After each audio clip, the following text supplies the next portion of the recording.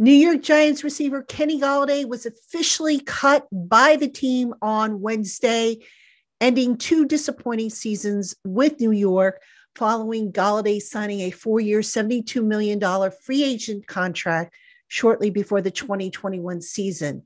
Now, according to multiple reports, Golladay was designated as a standard transaction, which means that what's left of his contract will come off the team's books this year.